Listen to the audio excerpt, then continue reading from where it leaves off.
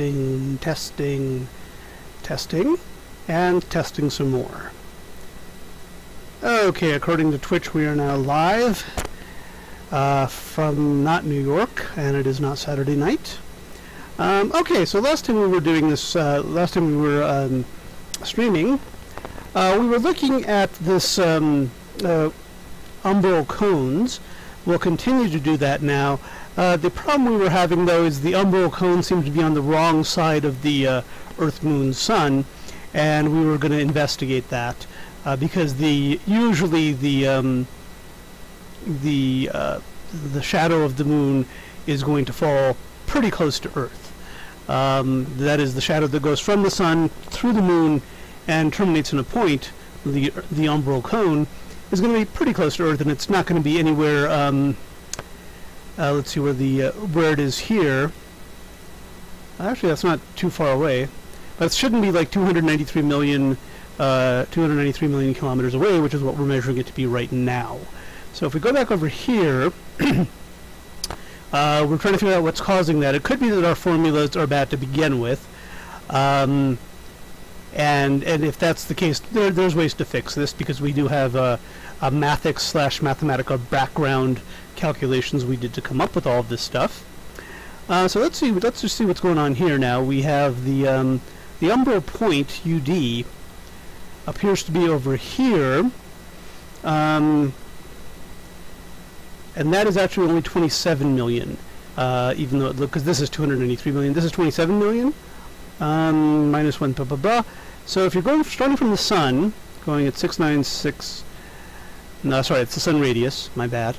If you're going from the Sun, which is over here, minus 106 blah blah blah, and you're going through the Moon in terms of x coordinates, you would expect the UD parameter to be sort of well, actually it would be going upwards, because that number might actually be okay. Let's see, start at the Sun. No, sorry, we're going down. We're going way down to minus 27 million from minus 1 million. So you would expect this number here to be, you know, the negative 27 million something. And I think I know what's wrong here. So if we go back to the original Mathics, I think I made an assumption that's not true. So why don't we go ahead and do that? If we can find it. And I'm going to cheat here, okay. Switch into the buffers here and just say there's only one thing that ends in, no, actually there's two, isn't there? There's the playground also.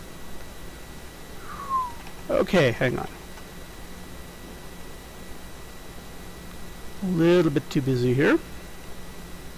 Okay, so we're just going to do this.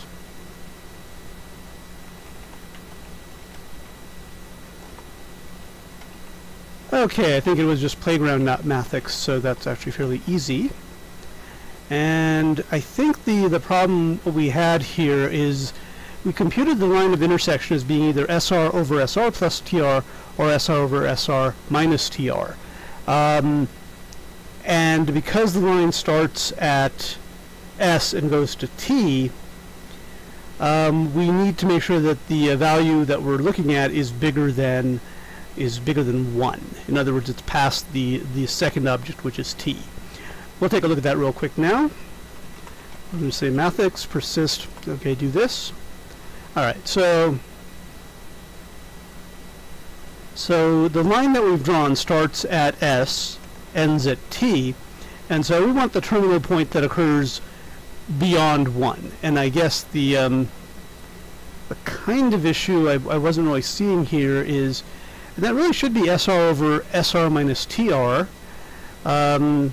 because TR is smaller than SR, so that's going to be SR over number, no, yeah, that should be, let's see, hang on. Oh, I might have gotten this backwards. Okay, so if TR is 0, these are both 1, which is fine, but if TR is bigger than 0, SR minus TR is going to be less than SR minus TR is going to be less than SR, and SR over number less than itself is going to be bigger than 1. So this does seem like the one we want. And we can certainly plug in the points we have. We can certainly run the program again and see what's going on in terms of the points. But let's see here. So we have T2. That's this point. Line of T2. And this point should be, and this is the point we used, the cone point. And this point should actually be, further down the line, which means if you start with S and go to T, it should be continuing in that same direction. So let's see what went wrong here. So let's go ahead and actually bring up another screen by doing Control-V, Control-C. And let's go ahead and run bin playground. Okay. So the Earth is actually not part of it here. So Sx, Sy, Sz, Sr equals, and this is going to be the sun's coordinates basically, and its radius, which is actually quite tiny. I don't know how well Mathics is going to handle this, but so this is the XYZ coordinates of the sun, and the solar radius is this. And if we don't get the same answer here, obviously we know something is wrong. T in this case, the accepting object is the moon. We're casting from the sun to the moon, so the moon's position here is this. And these positions are relative to the barycenter, although I don't think that's important. And the moon's radius is pretty constant, 1737.4. And again, because we're not actually, we're not looking at Q right now, we don't actually need to worry about the rest of this. So let's go ahead and run it like this, and see what happens. So, okay. So line of 0 is going to be the sun. Line of 1 is going to be the moon. Okay, so far so good. SR, TR. So SR over SR minus TR. Bigger than 1 as we expected. So the line at this point here should be very, very close to where the T is. So this is so this should be right here. UD. Okay, so something was wrong here. Let me quickly check what SR over SR plus TR is, because maybe that's what we're getting, although even that seems a little bit off right now. Because even that's going to be pretty close to 1. So let's take a look here. So it's quite possible that I screwed up the formula in playground.c. So cone point is what we're looking for, and so this is obviously not formulaic, but so let's take a look at here to see how I computed the cone point. Maybe I did it incorrectly.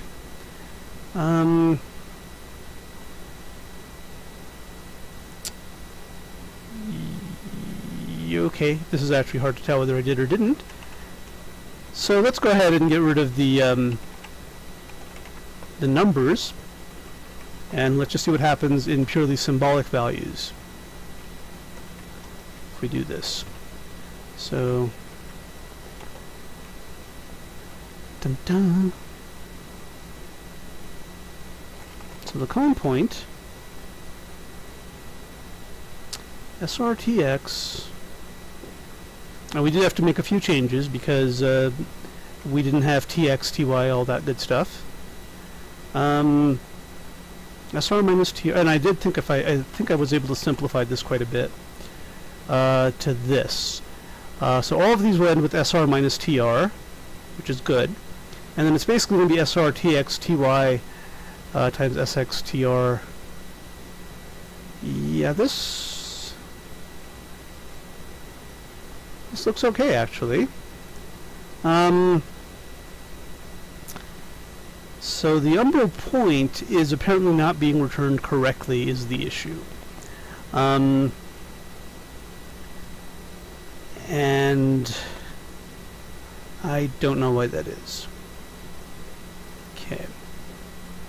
SR minus TR is always going to be a positive number. Let's see. Alright, so over here we're saying the cone point is this sucker. And over here we're saying that it's actually very close to the moon, which is a big negative number. And it's almost like we're off by a sign error. In fact, let me see if I can show that we're exactly... If we can show that we're exactly off by a sign error, that's a lot better than showing that we're approximately off by a sign error. Let's go ahead and use these values. And I'm hoping that... Mathics has high enough precision to deal with this. Oh, no, don't want to do that. Hang on. So what am I doing wrong here? Oh yeah, I want to get rid of this as well. Alright, so let's go ahead and use the values again. Da, da, da, da.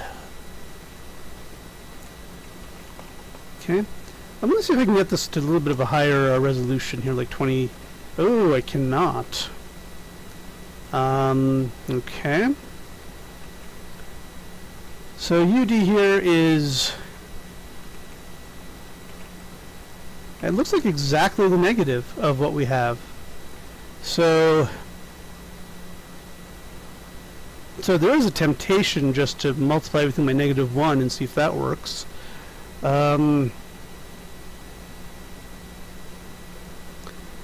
Yeah, and that would just suggest that I somehow messed up this. I wonder if this minus SR is supposed to be here. It's supposed to be the other way around. Yeah,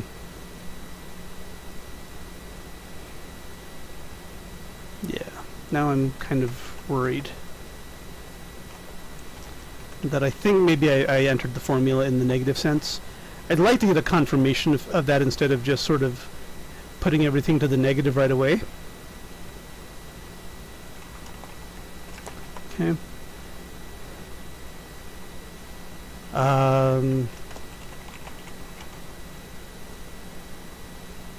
SRTX.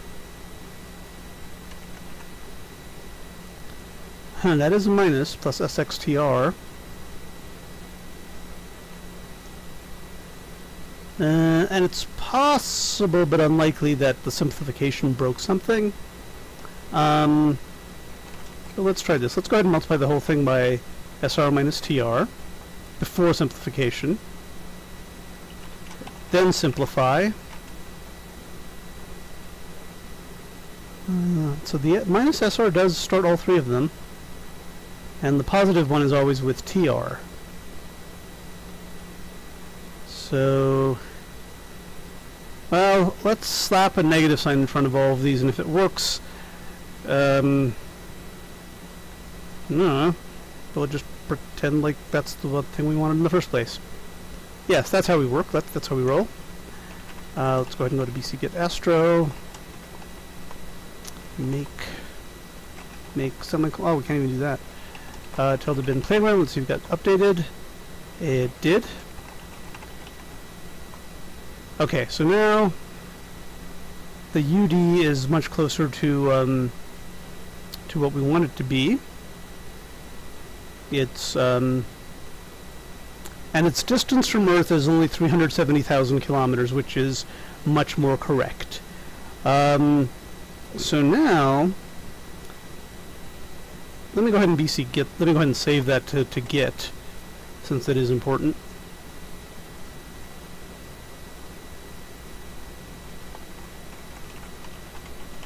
Okay.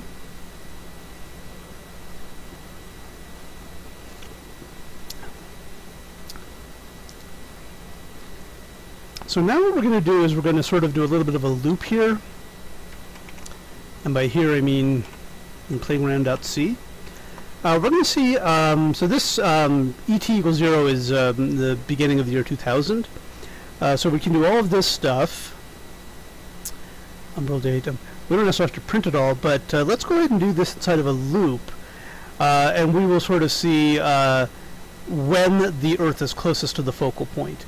And if it's supposedly, if it's really, really close, less than the Earth's radius, we will have an eclipse. That's not the only way we can have an eclipse, but we are still in the first testing stages. Okay, so we'll say for, do we have I defined here? I think we can actually do this, right? We can say int I equals 0, I less than 366, I plus plus, ET equals I times 80, because it's in seconds, we want this.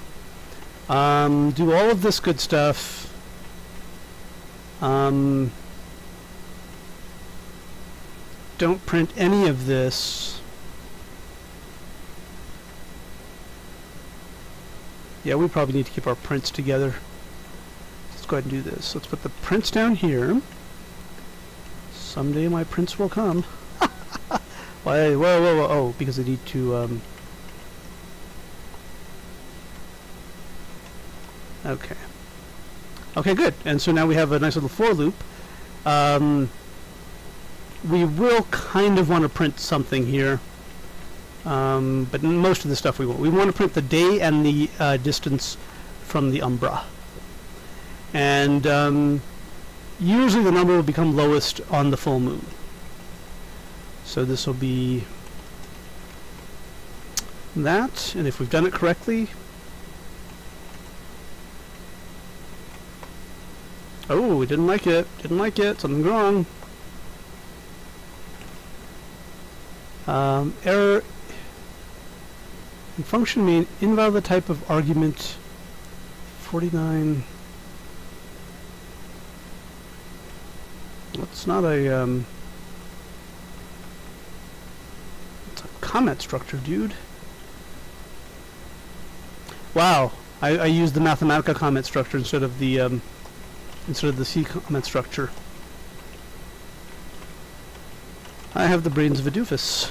I think Pascal also uses that style, but that doesn't mean I'm less of a doofus. Alright. Unused variable, that's fine. We always have that. Okay. Alright, so let's see. Now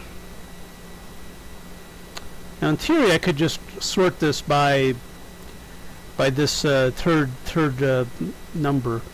But let's see. So according to this, January 6th-ish would have been a new moon. Year 2000 moon phase calendar. Aren't they clever?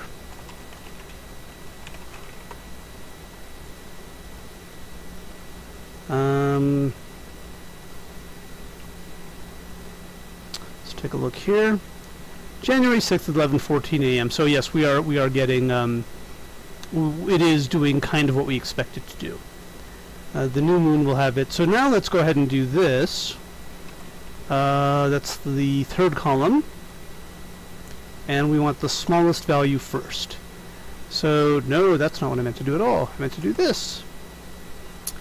So the 241st day would be... there's a clever way to do this. Cal minus J of 2000 will tell us the which day is which. So 241st day is going to be August the 28th-ish. And if there was a solar eclipse, then we're in good shape.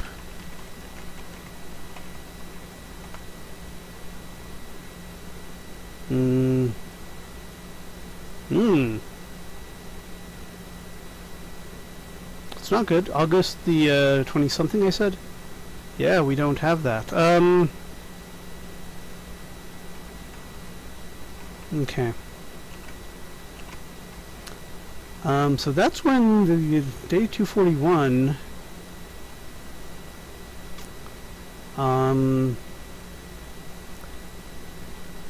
Now, of course, even that is not quite touching the Earth's surface. It's theoretically possible that the actual angle between the moon, sun, and Earth is not quite right.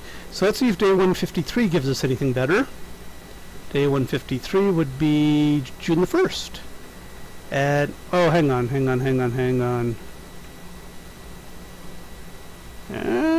Not looking good. Because July the 1st there is one. June the 1st. There does not appear to be one.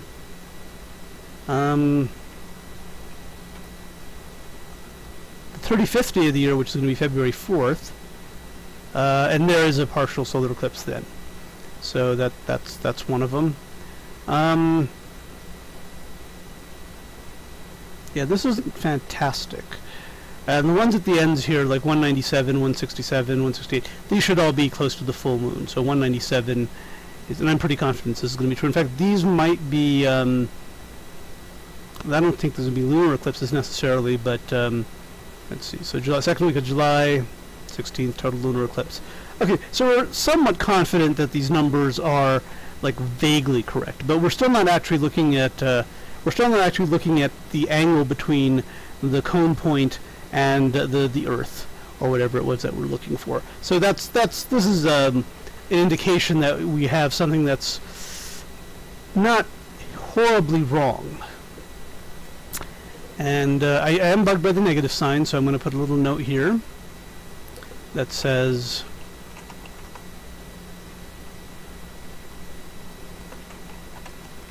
why do I need negative sign here? And it's possible also that this, I mean, it could be any one of a million things. Okay, so now we need to figure out, this is good stuff. This is the umbral data. Now we need to figure out whether a given planet is within a certain amount of degrees of an umbra, meaning the umbral point and the umbral cone. So previously, we had done this, and it turns out this is wrong. It turns out this is not at all what we need, because this black line here is the umbral cone, but it actually doesn't matter to us because what we're looking for, I'm going to simplify this diagram now. What we're looking for has nothing to do with the umbral cone, so I guess I need to put some values back in here. And I'm pretty sure I can't do what I just did here. Oh, actually, hang on. Was this playground.mathics? No, it's BC Eclipse portions.mathics. So here we go. And we have all these lovely points here. So let's go ahead and do this. Line drawing point. Okay, so we don't actually need the. What we're actually trying to figure out is we know the blue angle. Do we need the green angle? We do need the green angle. And we're trying to find out what the green angle is. And because this is a tangent to this, this and this are perpendicular. Because it's a radius and a tangent to the radius are going to be perpendicular to each other. We don't need the black line, so anything that's in black I think we can get rid of. And just because of the way we did this, the stuff in black is the stuff that comes right at first. So let's see if that helps.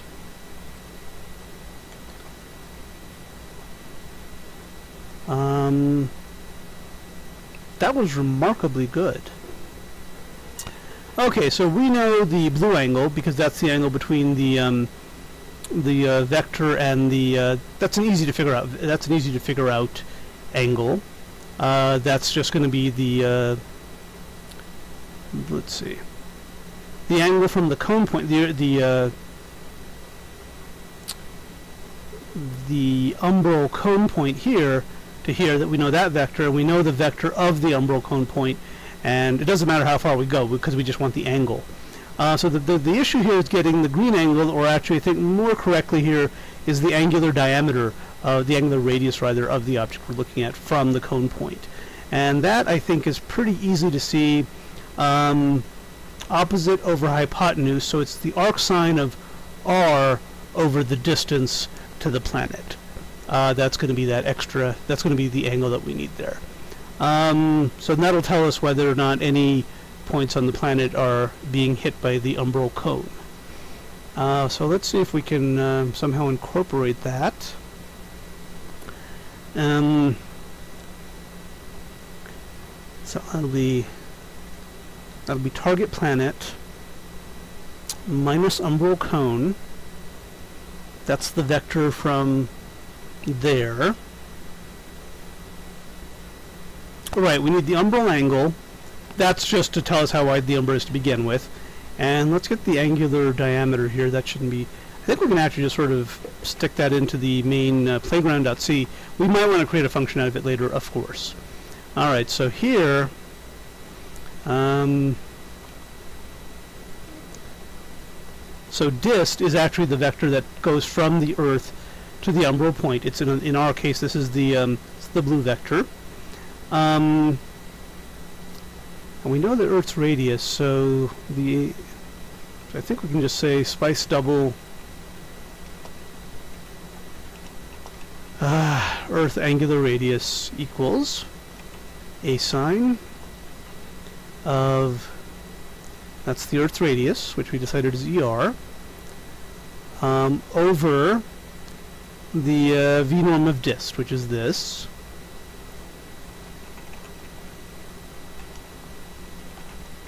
Okay.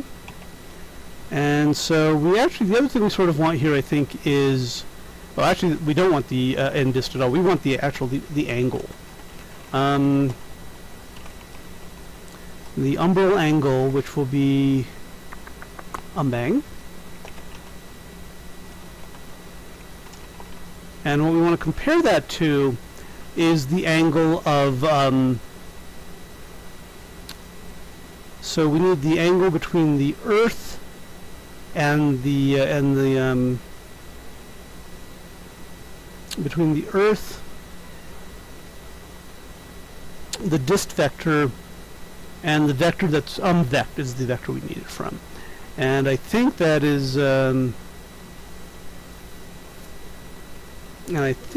actually just going to be vector angle.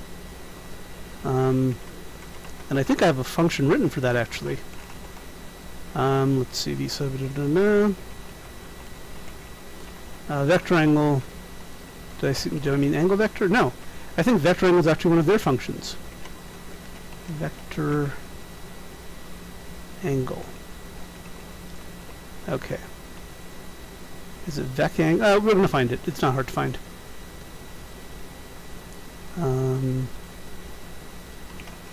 Angle. That's the time derivative of it. Phase angle search. Illumination angle. Matrix to Unix phase angle between two body centers. State transformation. Okay. I think it's going to be something sep. Okay, we're getting close. That's the separation search. VSEP-C. And I'm 99% sure I've used it somewhere here anyway. Or here. Yeah, there it is. And VSEP-C does return a double, it appears. So we don't have to worry about that. So we don't have to encapsulate it in something. That's going to be VSEP-C of the vector between the dist vector between the Earth and the between the umbral cone and Earth, and the vector, which is just going to be vect by definition. And let's see what this does. And I guess we should probably print out. No, we should probably leave a place for that. And we should print out the day number just so we have a little bit of something going on here, so we know what day it is. And actually, the more I think about it, this should be. Yeah, because this is actually makes it. No, that's actually that's the beginning of day 0 of day 1. So we're off by like a 1 day or something. I don't care too much about that. So the umbral angle. And at some point we're going to add some of these together, but let's just see what this is.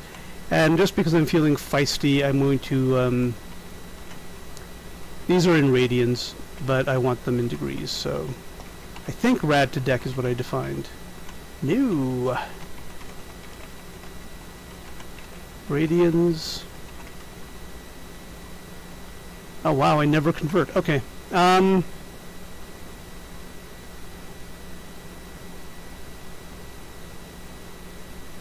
Yeah, I guess if we need to multiply, we'll just do it ourselves. Let's take a look at what this does here.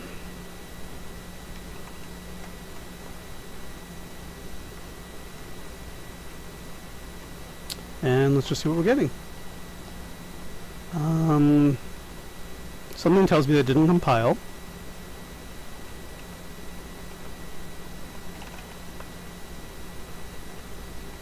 Invalid operations to binary, spice double star, why am I doing that? Something is very wrong. I'm trying to divide two things that are ER.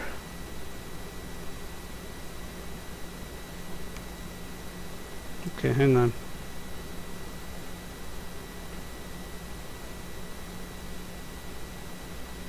(4628) A sign.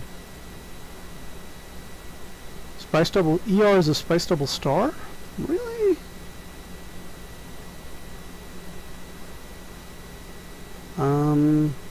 Oh, right, because it's a vector. We just are going to use the first component of the vector as the actual radius. We're going to pretend that's the radius. Okay. So let's see what the second variable here is between the pointer to the Earth and the pointer to the umbral vector. The smaller that number, the closer we are to an eclipse. So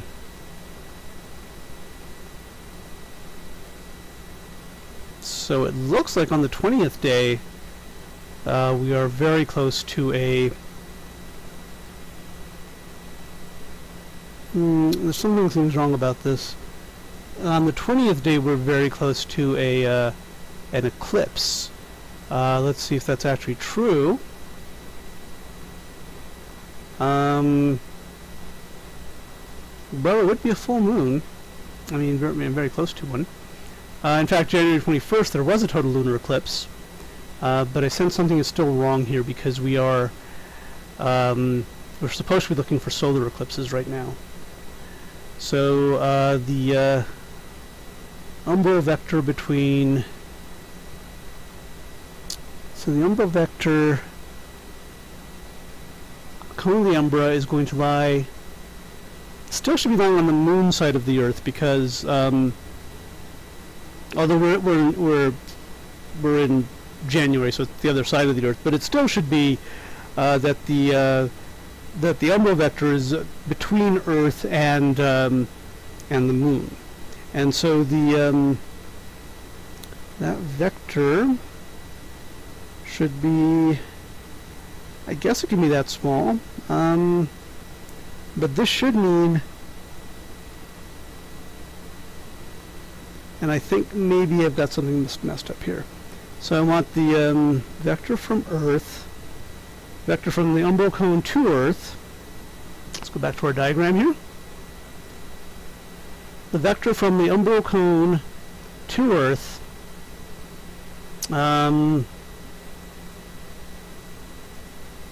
No, I'm looking for something else actually.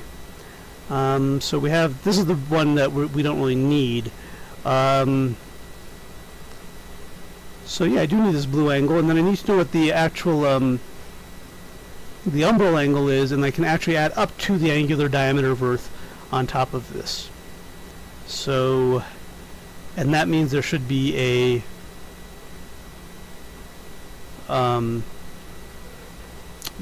solar eclipse. So I'm kind of confused as to what's going on here. So let me think.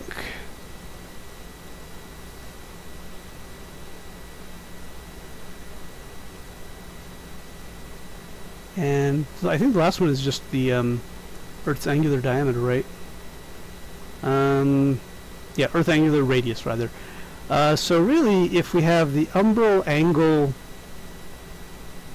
plus the Earth radius is bigger than this number, we should have a solar eclipse.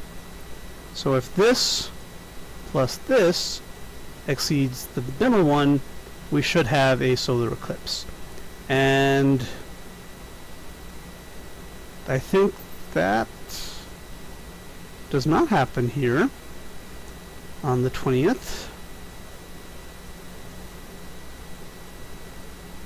But if it did, that should have been that would be a solar eclipse of the Earth. Okay, here again on the 49th day we have a very low number. And the 49th day is going to be the 16th of February. No, 49 minus 31, the 18th of February. It's full moon, again, that looks like it's going to be a lunar eclipse, not a solar eclipse. So I am a little bit confused as to what's going on. I am tempted to put the whole thing into Mathics as is, although this is a very, very long vector, so I'm not sure how good this would be. So I mean, it does look like we're kind of nailing the lunar eclipses here when we mean to be doing the solar eclipses. Hello again. Hello, I remember you. I helped you out earlier, I believe. This is xricardo2x, and welcome to chat, sir. And there appear to be a couple other people here, but not that many. So I hope I didn't miss you. But if you're there, say hello. I hope I you didn't come and go. Okay. So, oh, here we are. Yes, I was here yesterday. Yes, I do remember you. And I think I helped you with checkers a few days ago, unless I'm confusing you with someone else. Good, I'm glad you're here. Great to see it. And today, and oh, that's right. In fact, not only that, you actually helped me yesterday. You're the one who figured this whole thing out yesterday. You're the one who figured out that I needed to do angle manipulation instead of looking at instead of doing something weird. I should be looking at the angles between the umbral cone and the planet in question, and looking at the width of the umbral cone and good stuff like that. So yes, now I definitely remember you. You did help a bit. You helped a lot. xricardo2x. That's the name. Burnt into your memory. Everyone go watch him now. I don't know if he's even streaming now. Probably not, because he's talking to me. But yeah, so now you can help me figure out why this isn't working. Oh, he doesn't stream, by the way, so you can't watch him, but still admire him and be nice to him, because I said so. Alright, what's the problem? Let's go ahead and go into a little bit of more of a debugging mode here. So I will go ahead and print all of this stuff out now. And the other thing I'm going to print on top of all this is day, that's going to be %d. This is the day of the year 2000, roughly speaking. We're starting with ET equals 0, which is the J2000 epoch, and we're going 366 days into the future, which is through the year 2000. So the problem,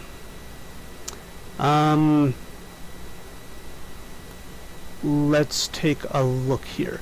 So we happen to know that there is a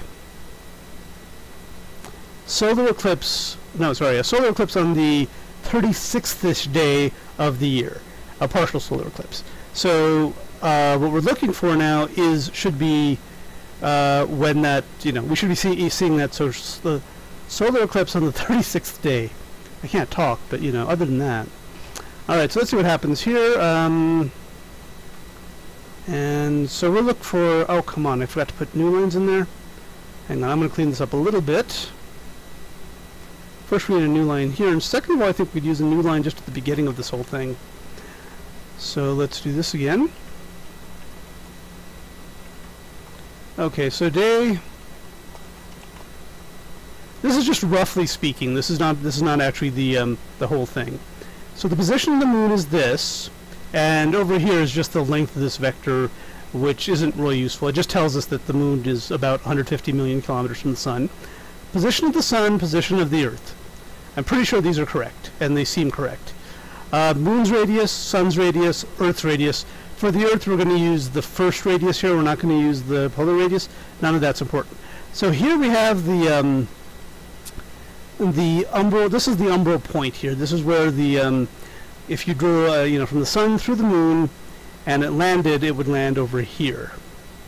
And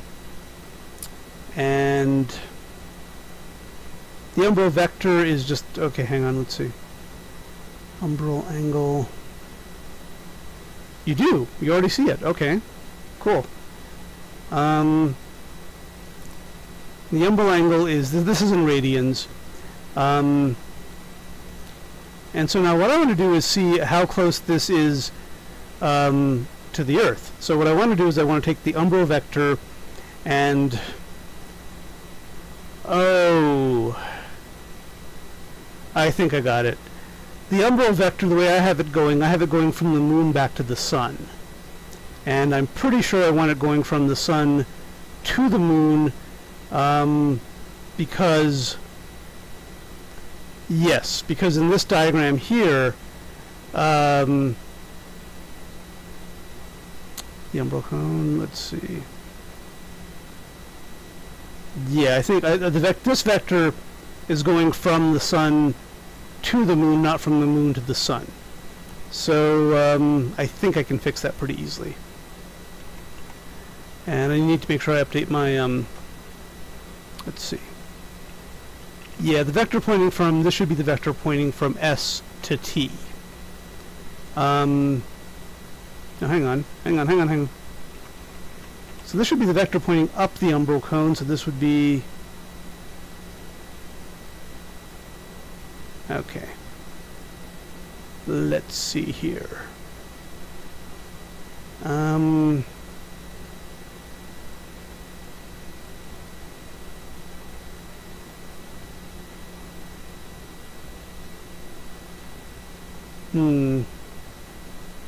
Now that should be okay though.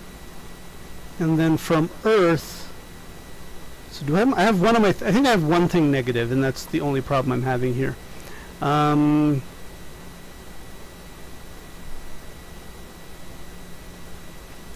that's why my results are going sort of backwards from what I expected. And I need to make a better diagram than this one. So Earth minus umbral point.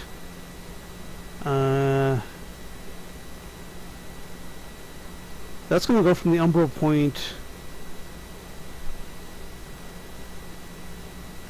Yeah, I'm almost sure I want to go from the umbral point to Earth. Not from the... So this should actually fix it. If it does, that'll be great. So 36, that, okay. Oh, right. And then what I need to print out here is also the, we have the umbral angle. What do I need?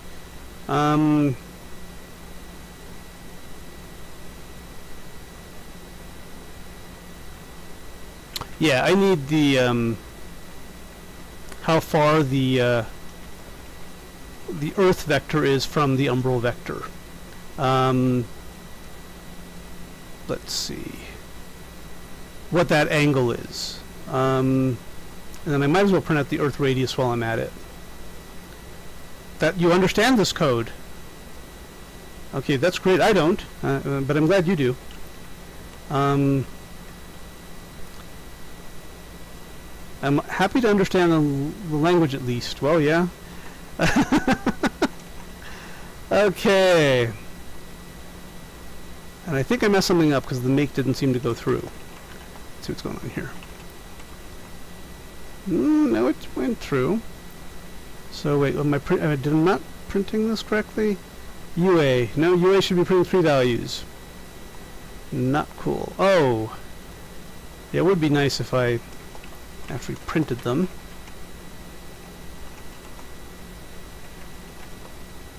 Okay. So I think this has fixed it. No, it hasn't. So this angle is way too... this angle here should be very, very small.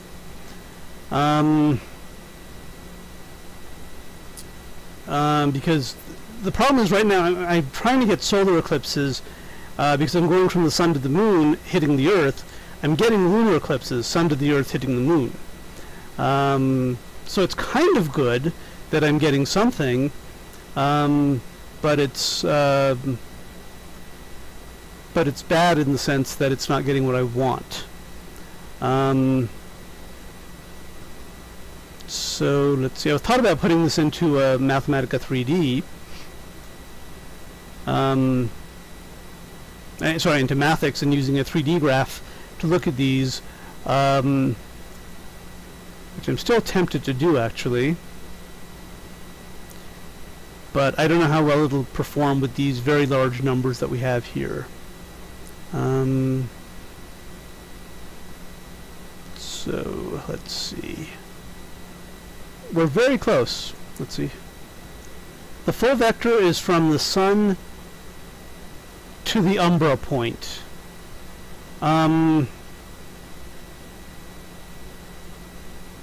Yes, yes.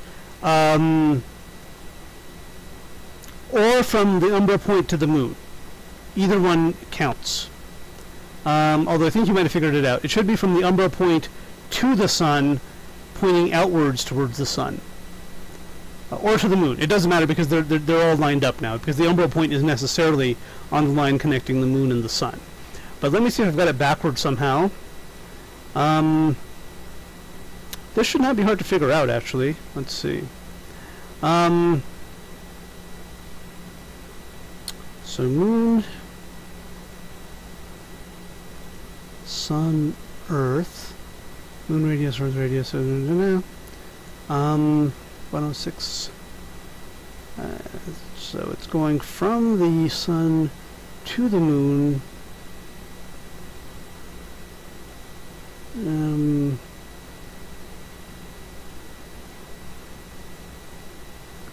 Now, one thing I didn't want to do, although it's very easy to do, is to use like fictional known values and see what's going on, instead of trying to do real numbers. But let's see what's going on here.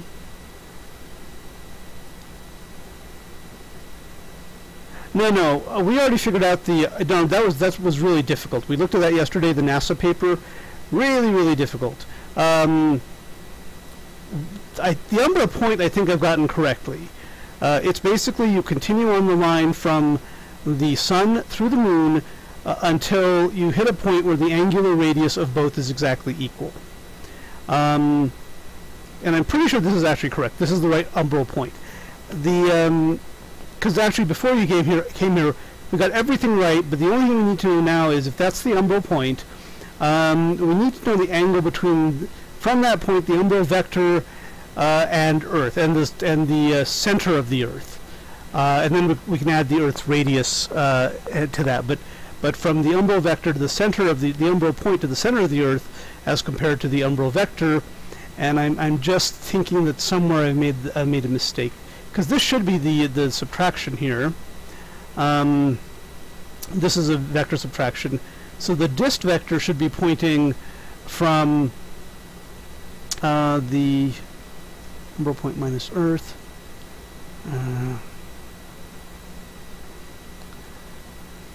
From the Earth to the umbral point. This is actually the other way around. Although we had it that way and it didn't help.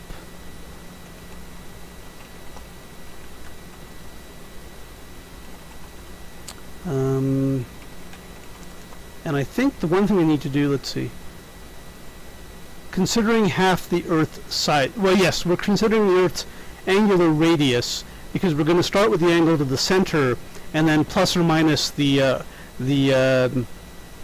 angular radius. We're pretending like the Earth's equatorial radius is its real radius, not its polar radius, but that's a very small difference. And unfortunately, I don't know how to do it the other way, because then we would have to figure out how the Earth is aligned, and that's really difficult, and I'm not going for that level of difficulty. Okay, let me go ahead and actually print out dist as well. I think that's maybe a mistake that I made earlier. And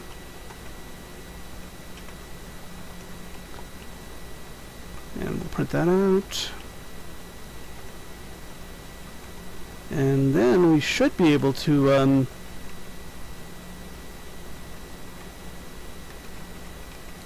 and that'll just be the distance to the we don't need this anymore then. Okay. I sense I'm very close, but not quite there. Okay. So the dist vector goes, let's see, so that takes Earth to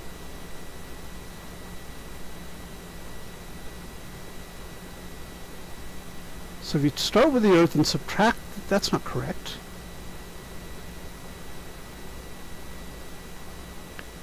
Okay. Oh no, this is Earth minus UD, so that is correct. So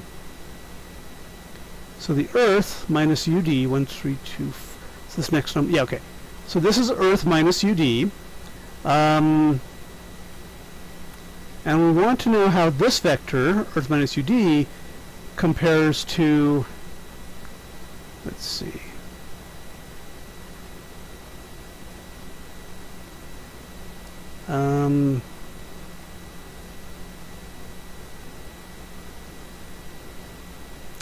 I may have made an assumption here that the umbral point actually goes past the Earth.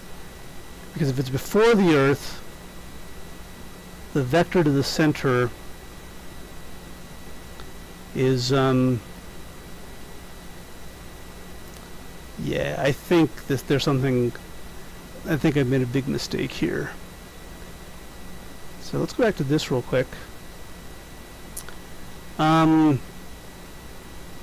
See, because if the center of the umbral vector is right there, well, it actually usually won't be. During a solar eclipse, the umbral point rarely reaches the center of the Earth. If it did, we would have a very large eclipse. It's usually inside. It could be outside the Earth and just sort of graze, you know, to have the cone graze the Earth without the center. But usually the umbral cone center is below the surface of the Earth, but not all the way to the center of the Earth. And I think that's where I've made a sort of mistake, because I'm trying to find the. I'm assuming this is the correct diagram here, and this is not the correct diagram for this situation. So I think at some point I'm just going to have to draw out the situation we're looking for, whereas basically this point is actually going to be over here, so we're inside the circle of the Earth. And at that point, see, I don't know if at that point I don't know if this is looking at the angular diameter of the Earth from really, really close to the Earth is correct. It's going to be close to 180 degrees, but that doesn't help us because we're on the wrong side. So I think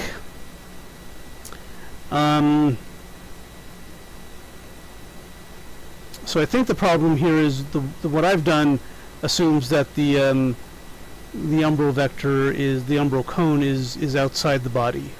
Because once you're inside the body, I think that changes all of your angles. So that's not good. So now the question is, how do I fix that? Or do I fix that? Do I even care?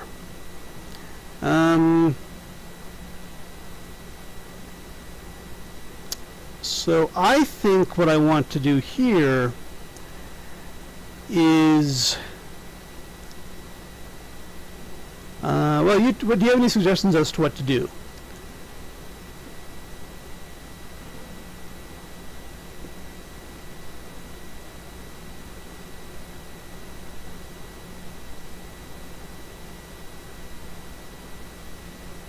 And not getting a response yet. Of course, you might be busy, or you might not have any suggestions.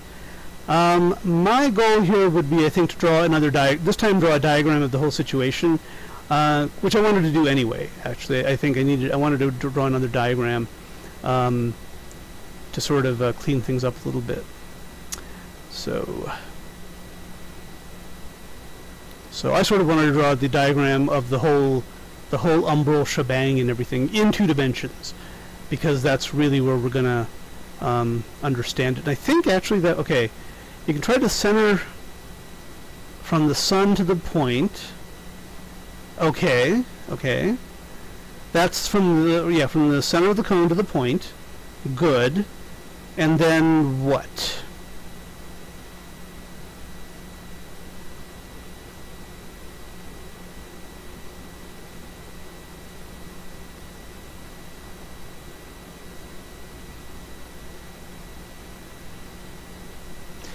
the problem here is it's possible that the umbral, oh, then factor in the Earth. Do you have formulas for that? I mean, the problem here is it's quite possible the umbral cone, but not making it like a static thing. Gonna need some more help there. It's quite possible that the umbral cone touches the planet, but the center doesn't even touch the planet. We just need like a little bit of it to touch the planet.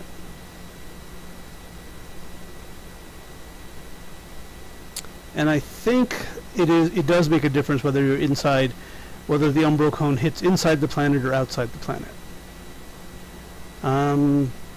So keep going. If you've got something, that's great. If not, I'm going to go ahead and make a diagram that I kind of wanted to make anyway.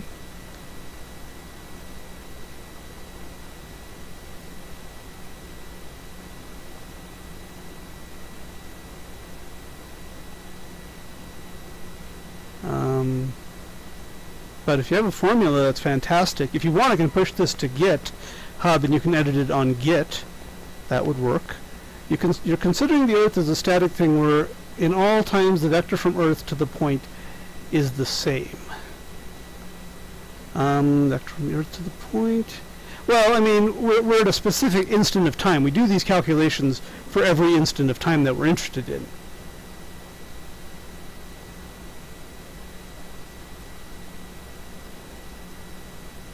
So we're doing it for like day 1, day 2. These are all set. The position of the Earth changes each day. So it's like minus this here, minus here, this here. That's actually a surprisingly big move for one day, but that's what it is. And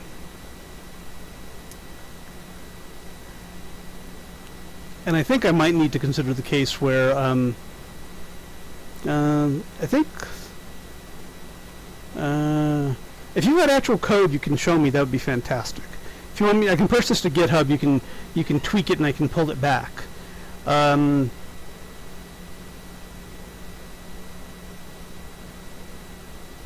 I do not. Okay, let's go ahead and draw a nice diagram here. We're going to go ahead and go back over here. And by here I mean,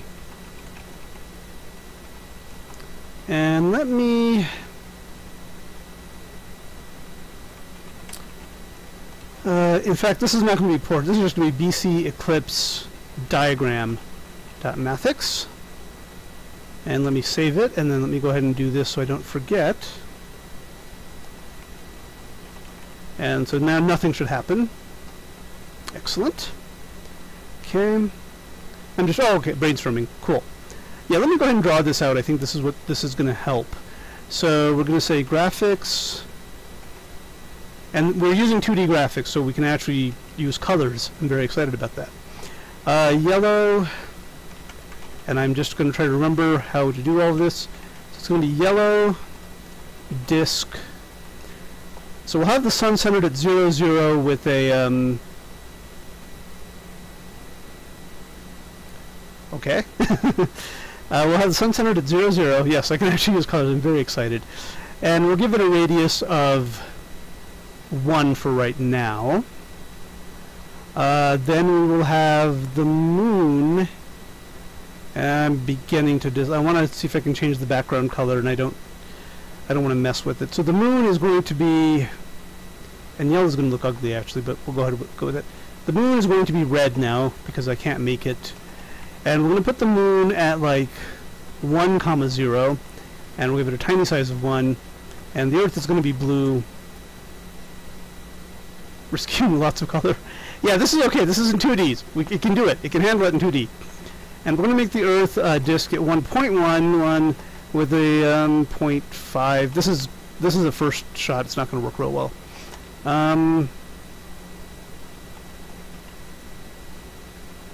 So I'm pretty sure this is going to not even work at all. But let's see what happens. Oh, shiny. Okay.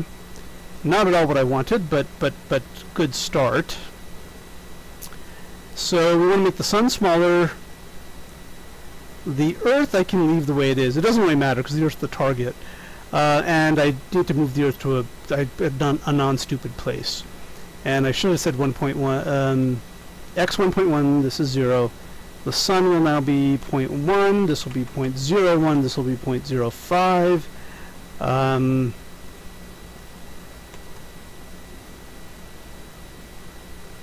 That doesn't really look balanced for some reason. Okay. I mean, it should be.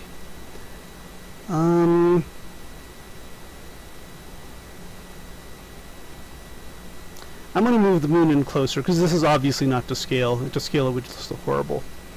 Alright, so we're going to move the moon in a little bit closer here.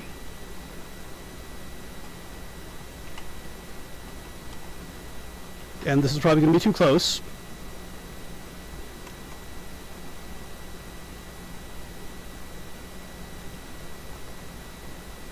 Yeah, that is too close. But I think we can work with this. We just need to shrink some stuff down now.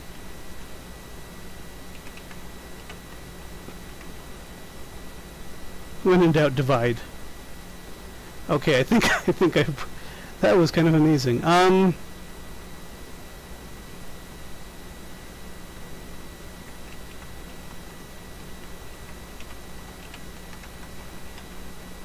just spitballing here.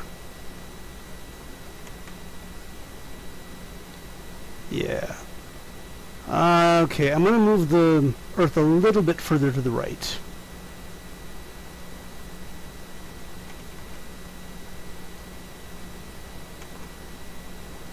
Okay, I think I can work with this. Okay, so...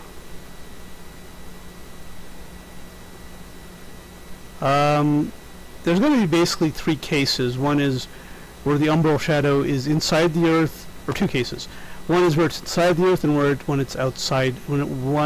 where it's outside the Earth. So, and I think I'm going to want to draw inside the Earth, so I'm going to go ahead and make that a circle, not a disk.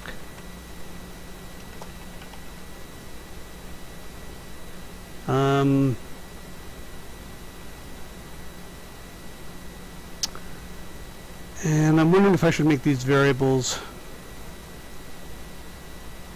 Okay. So now we want the line going from the sun, which is going to start at 0.05. I'm definitely going to need to give these things some values, some variables. And it's going to go to the top of the moon, which is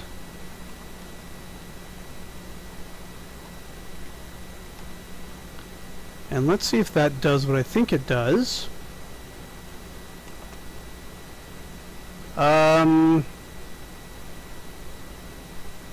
That's weird.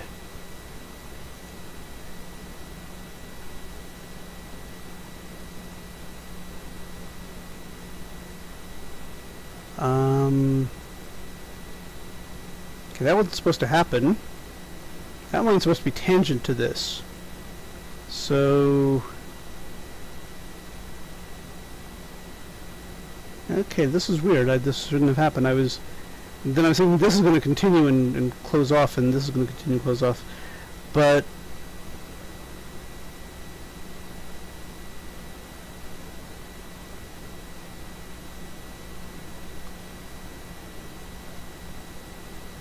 it removed the color, and you can... now I took off the Earth's color on purpose, because I want to draw stuff in it. But what bugs me here is this line should be tangent to both the Earth and the Sun. It should not be cutting through the Sun like this.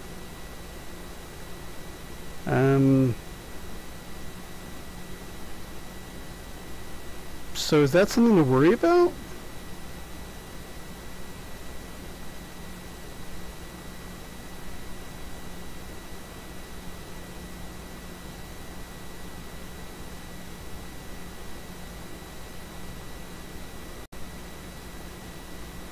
And we're looking for the point where the sun and the moon are, you know, we could connect the centers, and we're looking for where the sun and the moon are of exactly the same angular width. And I am concerned now.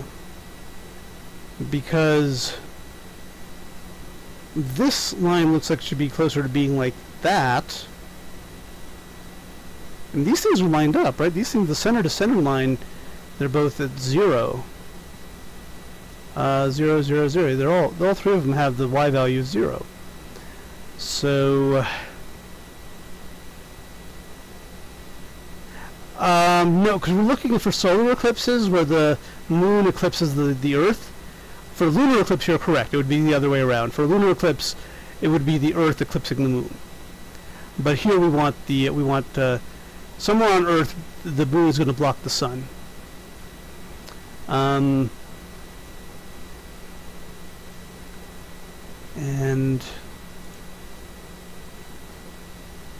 wow.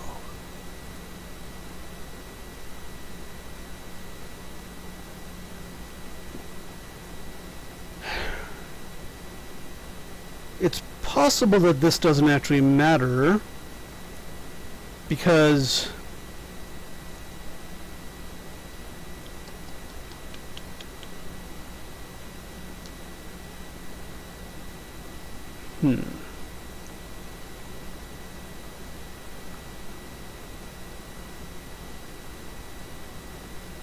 yeah, I'm unhappy now.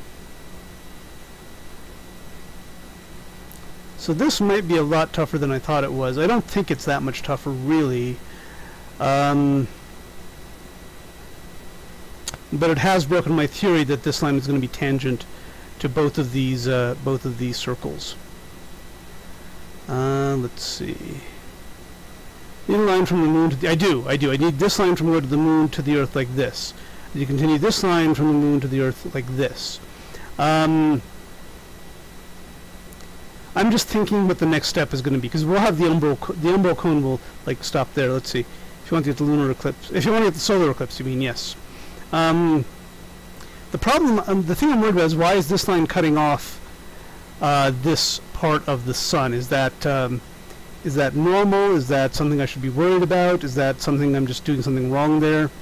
Because I thought this line would be tangent to both the sun and the moon, although I'm beginning to realize that might not actually be possible. So let's see. So, and I'm trying to think of some other stuff at the same time. So I'm trying to also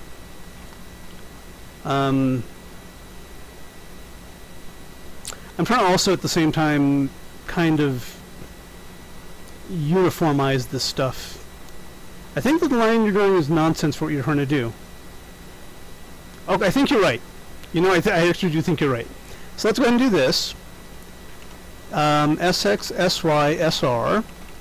So the sun will be at 0, 0 with a radius of 0.05. The moon will be at 0.10 with a radius of 5. I think you're correct. I think I'm drawing the line. It's not the way I should be drawing the line at all. And the Earth. So let's go ahead and do that. I think you're right. I think the line I'm drawing is not the one I need. I was trying to be too clever with it. EX, EY, ER equals 0.15, 0, and this is 0.025. So now we're going to say yellow, disk, S. And the reason is if I want to move these things around, I want to have it a little bit easier on myself to do that. SR, red, the disk will be at MX, MY, radius of MR. And the Earth will be at EX, EY, ER, and we're going to get rid of this line because I don't think this is the line we need at all. So now what we're going to say is line of T.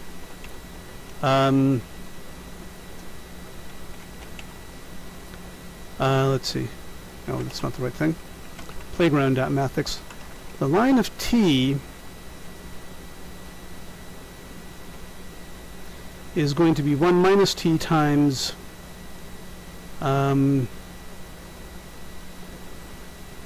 sex SY plus T times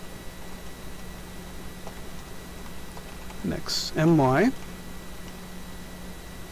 I'm feeling better about this now. And so then what the line we want is going to be, this is going to be the central line. And it's going to go from line 0 to line 1. And if this works, I'm going to go ahead and save it real quick. Let's see. Yep, I think you're correct. So now let's see what this does. Oh, my Earth just got really tiny, so I'll make my Earth bigger. But this is the central line. And let me make my Earth bigger real quick. Okay, this is my center line. Now somewhere on this line there will be a point where the two will have equal angular radius. And the way to find that is, and I think we figured it out last time, was SR plus T-val is going to be SR over SR minus MR. And then, just to make it look cool, we'll do the line from line 1 to line T-val. And that should draw the line to where the focus, where it's going to be 0. Okay, so right there, at that point, presumably, the angular radius between the two is going to be the same. So from here, I should be able to draw... Oh, and the angle, I can work that out too, can't I?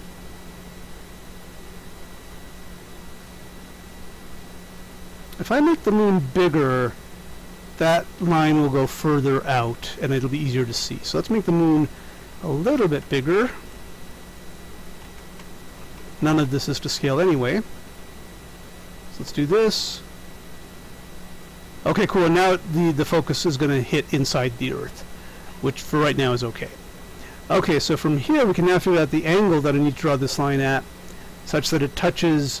Yes, you're right. It doesn't have to touch the top of the sun. It just has to touch some point on the sun. Yes, I see it now. You're right. Okay, so now the angle... More space between the moon and the sun. Yes, that would be... Could do that. Yes, I could do that. For right now, I think I might be okay here. That might be... We can always move it later, because everything I'm doing is calculated based on the values of the sun, moon, and Earth. So, okay, so now we know that this is the point where the two things have equal angular diameter. And we can figure out that angular diameter by... Let's see, so the angular diameter there will be... So the angle here is going to be basically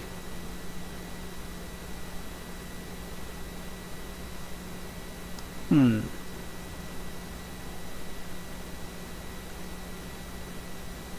I correct in saying it's going to be half the moon's radius? It's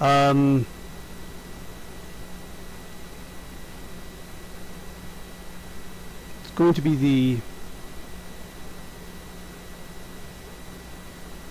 I mean, we're really in 3 dimensions here, pretending that we're in 2 dimensions. But this angle here is going to be basically...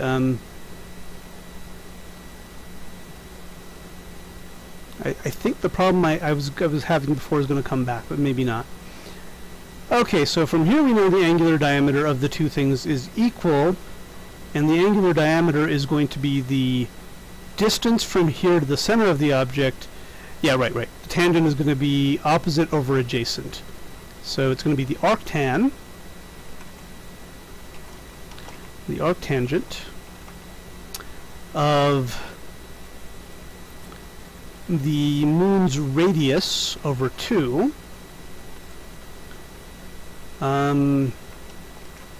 opposite, and the adjacent is going to be the distance between the oh, you know what, we should actually say cone point equals line T-val. So that's going to be a little bit easier for us. So norm of cone point minus minus the moon, which is mx my. So I think that is correct. Let me make sure. So the angle I'm looking for is this angle here, which is going to be this divided by this. That is from this distance and the half radius of the moon. Okay, so that's good. Okay, so now I want to see what this actually is. 0.17. Okay.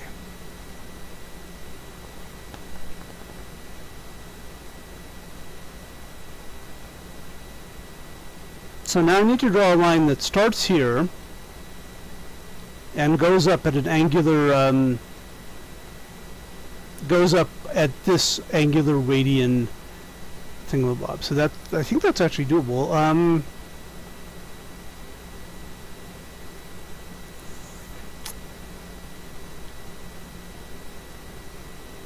Okay. Center to center until you come to a point where their two angular diameters are exactly equal, so it's an annular eclipse, as we would say. I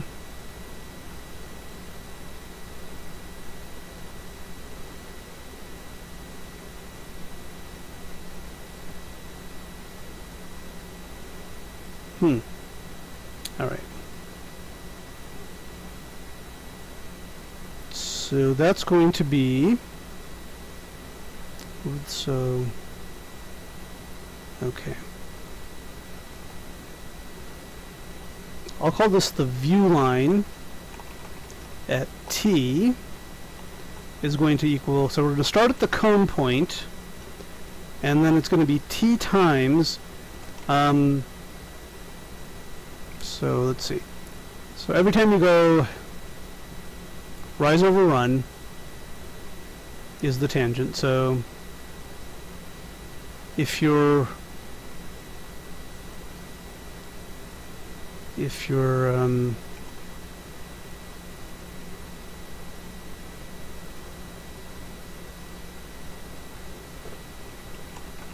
I think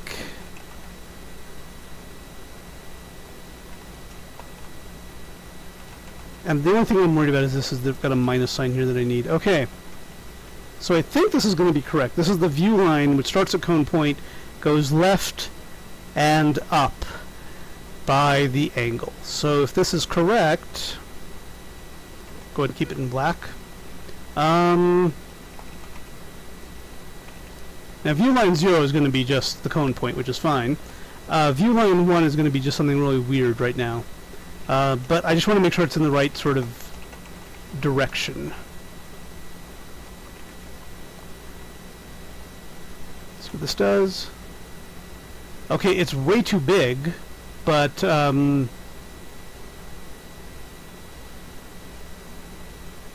yeah, let's go ahead and shrink that down a lot.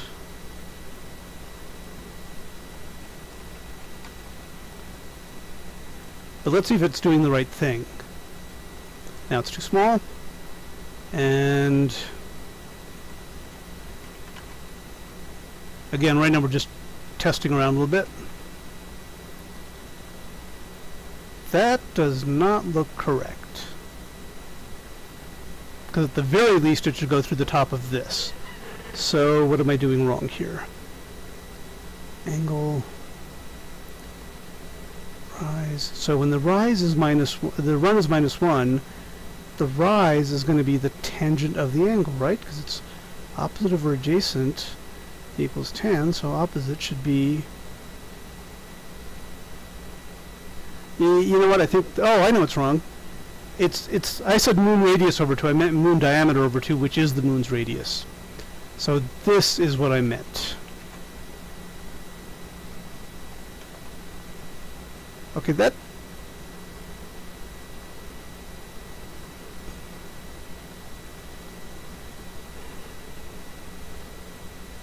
I mean, this does go through this point, but am I doing something dumb here? Is this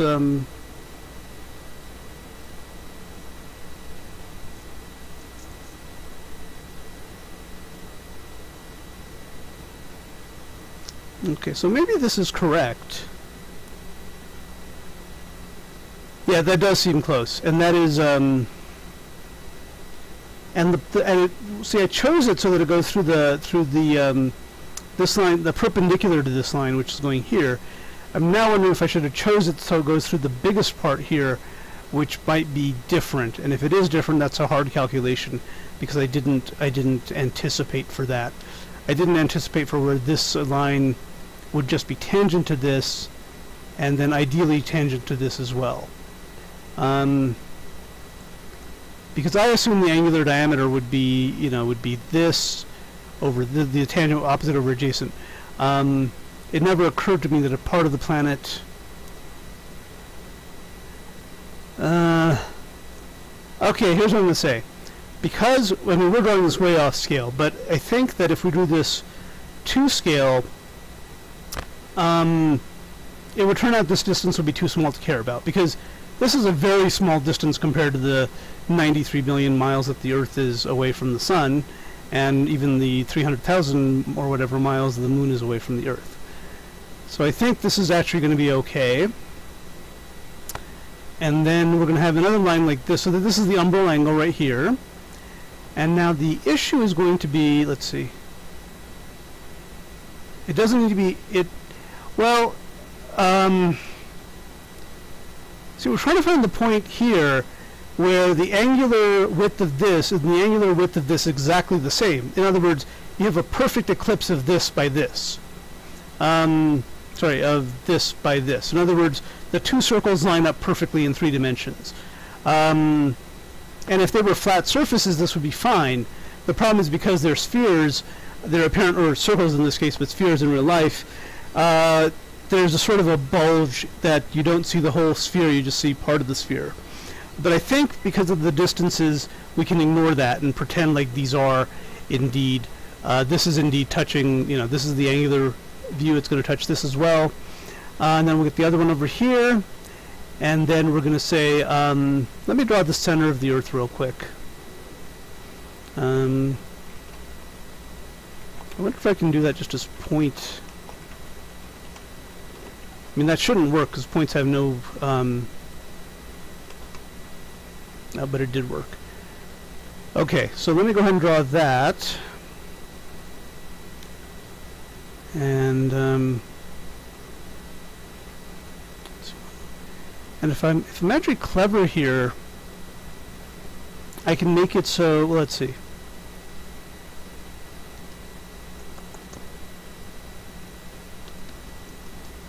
I'm pretty sure that this line's also going to kind of slice the sun a little bit. And if it does, I think my original calculation was correct. So let's see if we can make this 1.5 and see what happens. Yeah, and I don't think that's an issue actually. So yeah, I think we're fine. Actually, I think we know this line's necessarily going to go through top of the sun and the bottom of the sun. So let's go ahead and do that. So I'm pretty sure that this is correct now. So let's go ahead. So let's go ahead and make line T a little bit smarter than that. It's going to be cone point. Actually, it can be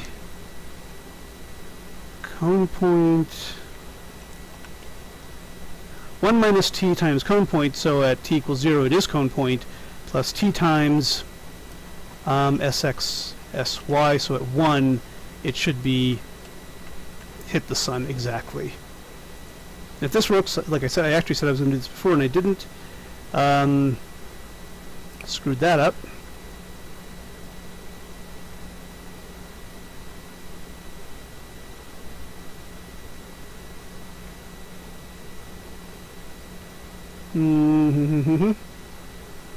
View line 1 is going to be SX. That should have worked. Oh no, I'm sorry. That's going to be to the center of the sun, which is not what I want. It's going to be to the top of the sun. The top of the sun being SY plus SR.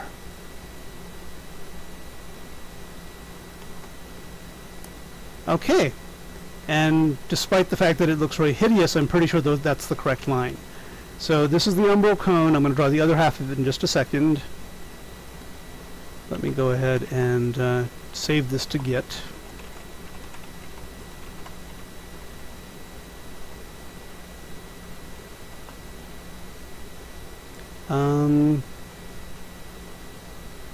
Okay. Alright, okay, so now we're going to do the other one, which is, which I guess we're going to call view line 2. It's going to be almost the same, except it's going to go to the bottom of the sun. And then we can draw that in too.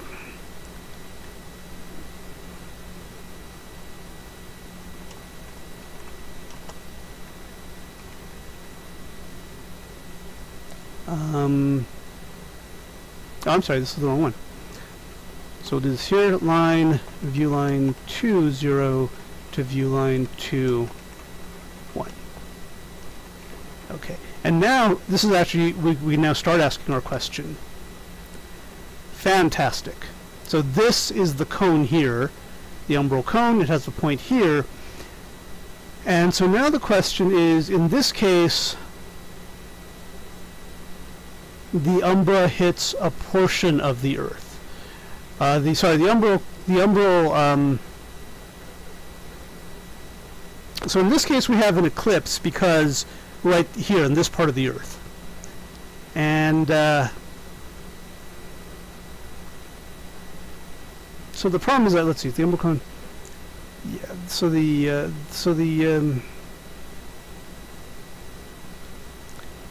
Yeah. So now let me come up with a situation where the Earth is not aligned.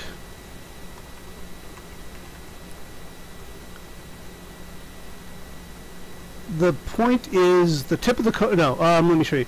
The total eclipse will occur on this little arc here on the surface of the Earth, because that is on those points the moon fully obscures the sun. The partial eclipse, which we haven't drawn in. We haven't drawn that in, and we don't care about that for what we're doing. So the total eclipse would be right there. I mean, at some point we would probably care, but this tip of this cone is inside the center of the Earth. So partial eclipse here. So now that's way too far to the south, to the, yeah. So I'm trying to deal with the other situation here we're going to have, which is probably the one I was thinking about earlier. Yeah, see here, this part of the Earth will have a total eclipse, because from anywhere here, the sun is, let's see, hang on. The moon is fully eclipsing the sun. But the problem here is,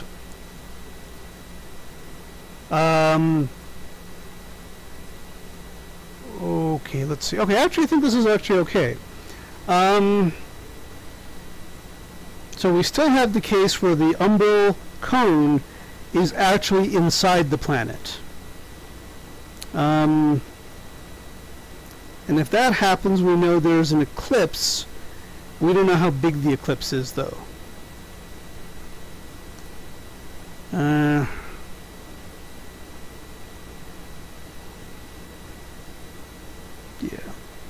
And the case I was considering was where the oh, so the umbral tip is still inside the planet. Can we have it so the umbral tip is outside the planet, but we still have an eclipse? Okay. Because the thing you wanted to measure was this angle with this angle, and see if it was. Oh, actually, hang on. Yeah, it's. I think if the cone tip is inside of the planet, we can't do the math we want, which is we want to basically say we know how wide the umbral cone is, what the angle degree is. So the question is, does it touch the planet at any point? But I think.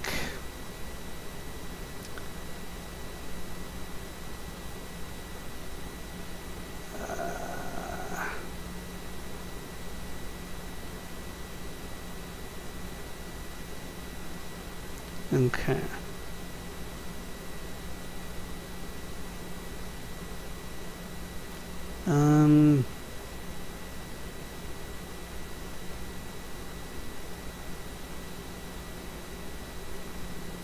So I think the situation I was concerned with is where the umbral tip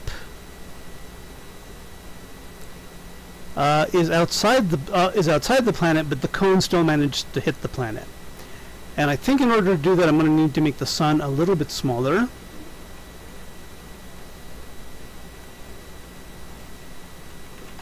Maybe quite a bit smaller. Yeah. See, this is the situation where the umbral tip is outside the planet, but we still managed to hit the this portion of the planet here. All of this here is going to be in an eclipse.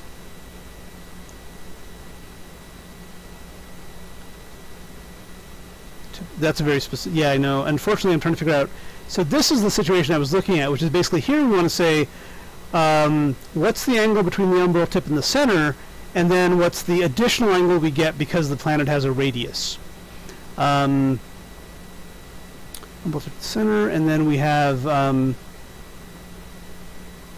planet's radius adds some dimension to it.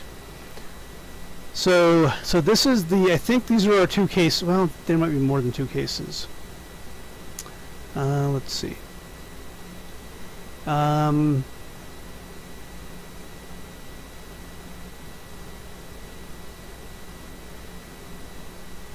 So we can confidently say that if the umbral tip is inside of the planet, we will definitely have an eclipse somewhere on the planet. But we don't know if it's we don't know if it's the whole planet's obscured or just part of it is obscured. And there should be a way to tell that.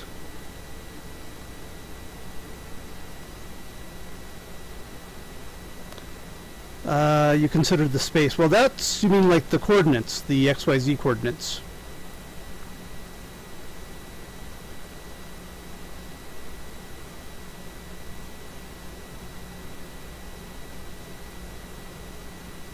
Yeah, that was going to be my earlier approach, and that's going to be harder.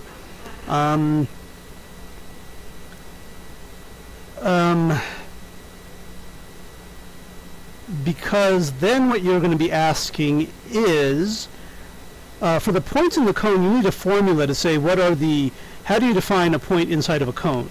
And there's a way to do it, but it's not easy. It's basically requires that you look at the you take this vector here, you look at the perpendicular plane to it, and you draw a circle inside it of the given radius to touch the edges of these lines. And that tells you if you're within that circle, you're within the cone. And then you have to ask, when are you within a planet's distance? It means you're less than r away from its center, distance-wise. That is harder. That's not necessarily impossible, but that is more difficult, I think. And I still think we can get away with doing it with angles. So in this case, what we'd like to know is you know, this angle, and then we know that the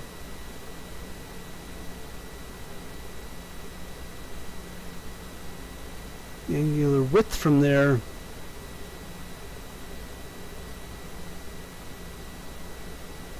well, I mean, it's not impossible. We need to do something with it, but yeah, basically, from this vantage point,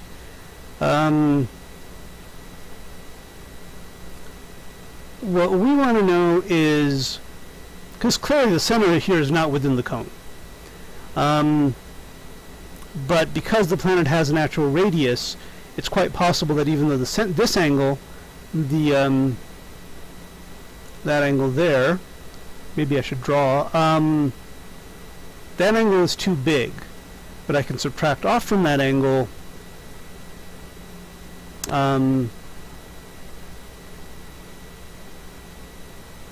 Yes, that's what's really complicated, though. So from this angle is too big because it's too far away from the center. So we need to say what's the closest. You know, what's the angle between this and a point that's within r, within points that are within r distance of this. And then we need to still consider the case where it is inside, where the point is actually inside of the Earth, because it looks like that's a special case as well. So I'm actually tempted to do it the hard way, to basically say that you're inside the cone if you're the difference in the y level, okay?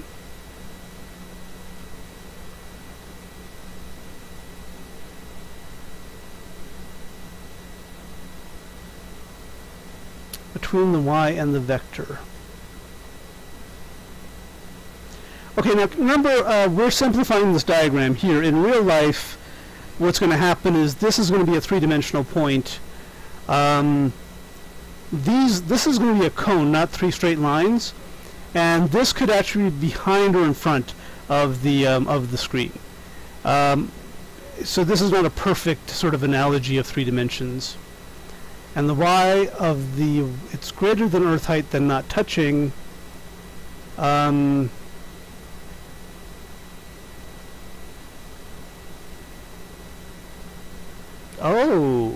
I see what you're saying.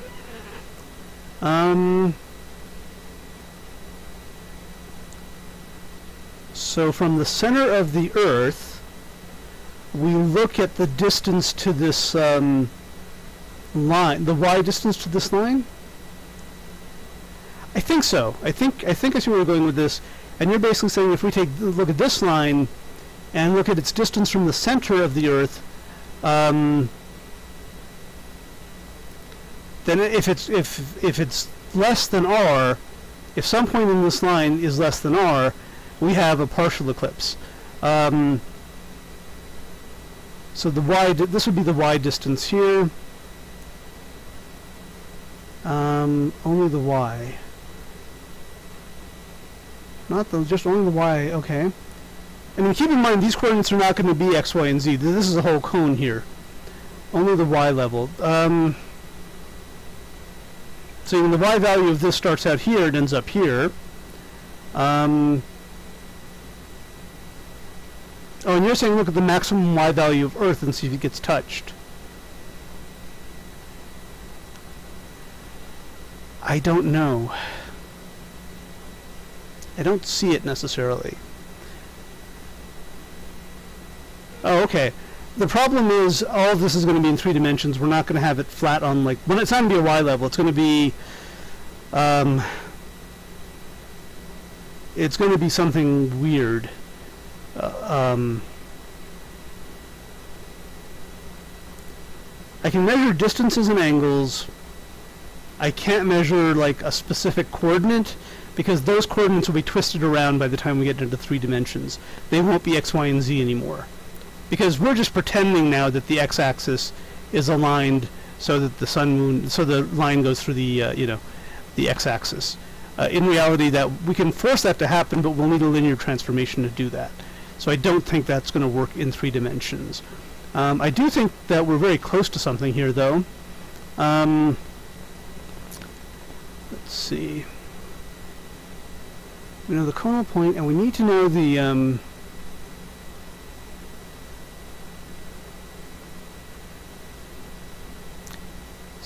so if we the conal point, the conal lines rather, either one of them gets within radius. Oh, I see. We could look at the shortest distance between the line and the center. That might work. And that would actually give us a pretty good idea of how much of the planet is being eclipsed. For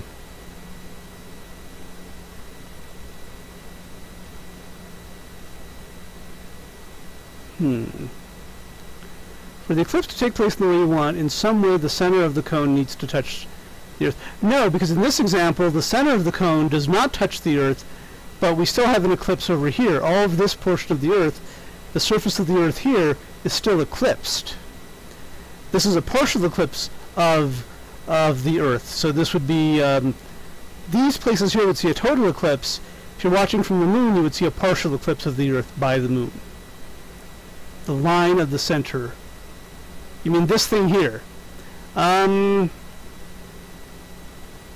No.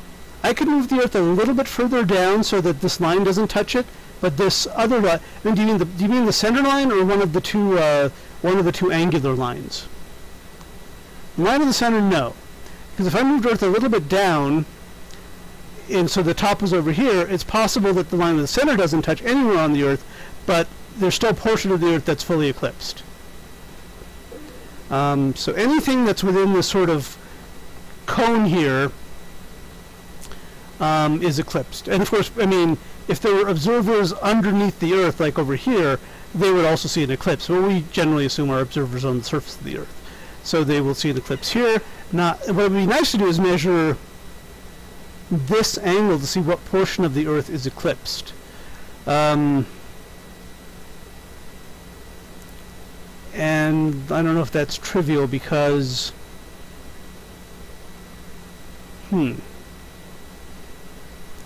so in 3 dimensions, that would be when the distance from this line to the center is exactly r. That would be the touching point. If this were inside, it would still be where it's r.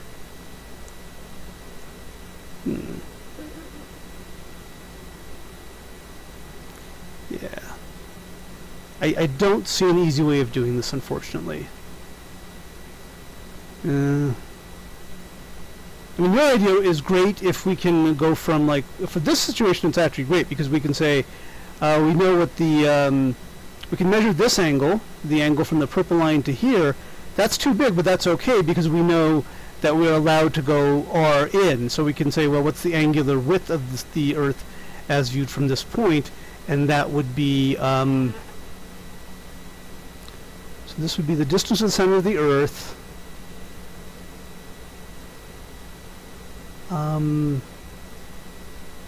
The Earth's radius. Yeah, then we would just have this be the arctangent of radius over this. So in this situation, we're fine. We can say, well, this angle doesn't quite make it, but if you add r to it, then yes, the angle is big, and the angle does touch it. So we would basically say this angle subtract off this angle, and we have a touching condition where the cone goes past the Earth. Unfortunately, because of the way eclipses work on our planet, this in real life, if we were looking at a solar eclipse, this cone actually never can go past the center of the Earth. It's too small. It's always going to come in and be like over here or over here. It's going to be somewhere inside. Well, it could still be outside the Earth, but it's not going to make, because it could be like over here. But it's never going to be past the center of the Earth. That's just because of the way that's just because of the very specifics of the Moon, Sun, and the Earth. Now, if it was the Earth eclipsing the Moon, then it would be then this diagram might work better, because then I think the umbral cone goes beyond the center of the Moon, maybe even beyond the entire Moon itself. But I definitely see that there are multiple possibilities here, and I'm kind of wondering,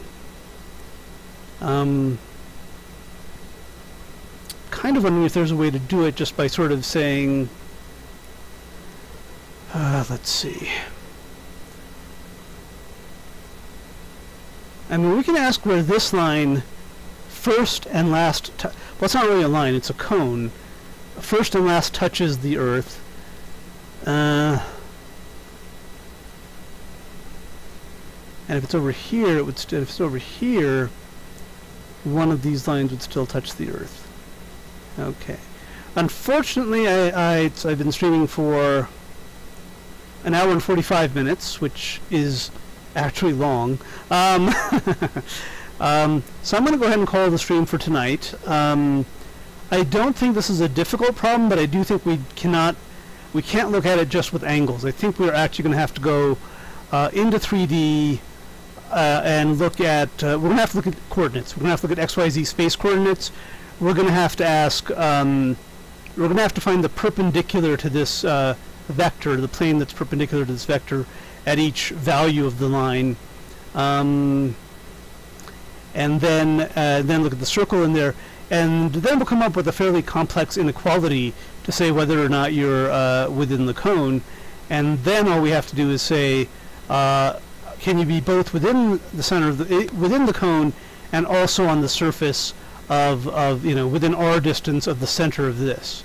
And that is the that's sort of the normal way to do sphere-cone intersections, and I was hoping we'd found a shortcut. And maybe we have, but it doesn't look like it. So bye for now, and talk later.